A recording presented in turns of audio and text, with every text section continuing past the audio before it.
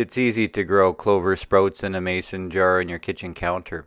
Simply add 2 tablespoons of sprouting capable clover seeds to a 1-liter wide-mouth mason jar with enough room temperature water to generously cover the seeds, and let soak for 8 hours in a dark part of your kitchen away from direct sunlight.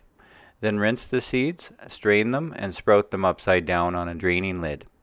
Place a small plate underneath to catch any dripping water, and repeat the process of rinsing and straining 3 to 4 times a day.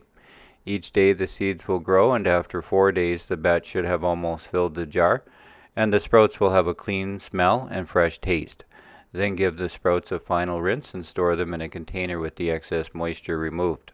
Stored in the refrigerator, the clover sprouts will stay fresh for up to a week, or you can continue to grow them on your counter for another day or two.